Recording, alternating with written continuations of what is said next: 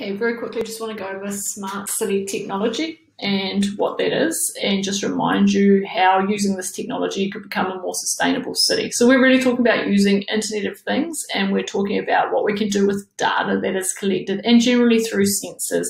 So not just talking about solar panels or using public transport. So remember, these are ways in a variety of different smart technology and smart devices that we can use to either collect or transmit some of the data that might be useful. All right. So smart transportation, we're not talking about just using public transportation. We might be talking about how we move this transportation through sensors on the ground that might detect that there's not many vehicles in the area, so they might turn the lights green and help keep things flowing and reduce congestion. Smart parking, we've got that here in Singapore, and we'll talk more about that.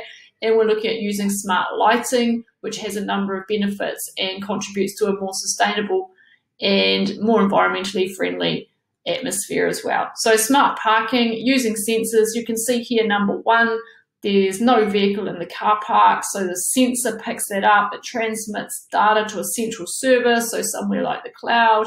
All right, so number two, from there, generally an individual will have an app on their phone, so that data is transmitted to the app. It will tell us, it can guide us where the nearest free car park is, and generally if I have to pay for that, I can also pay on the app as well. So saving a lot of time, moving us around a lot more efficiently. Smart waste collection, all right, so this is using sensors on our rubbish bins. So basically it will read the amount and the volume of trash in each of the respective bins. It will collect information, transmit that information. You can see here we've got sensors in the bins. Information is then transmitted.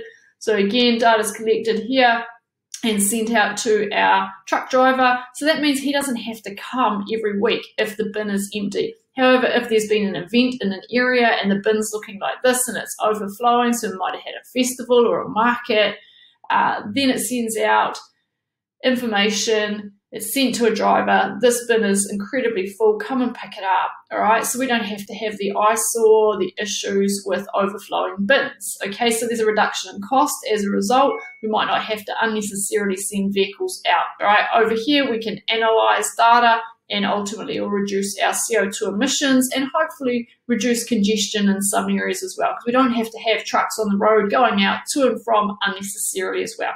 So contributing to a more sustainable city. This is it, it's as sustainable, but it's something we're looking at using smart technology, so self-driving automated vehicles, all right, so again, how they connect and collect information, so using onboard sensors, smartphones from pedestrians, cyclists, traffic sensors, and parking detectors. So again, this is in progress. All right, smart street lighting, so we're using this here in Singapore and we're developing this a lot further. So basically I have a transistor, it's turned on in the evening. All right, so that means that basically if there are vehicles in a particular area, a sensor will pick that up and the lights will glow. If they're not, then they won't. All right, so again, saving on electricity costs and the amount of energy that we need, so reducing our greenhouse gas emissions as a result. All right, so there are a few things that we use. There are a lot more.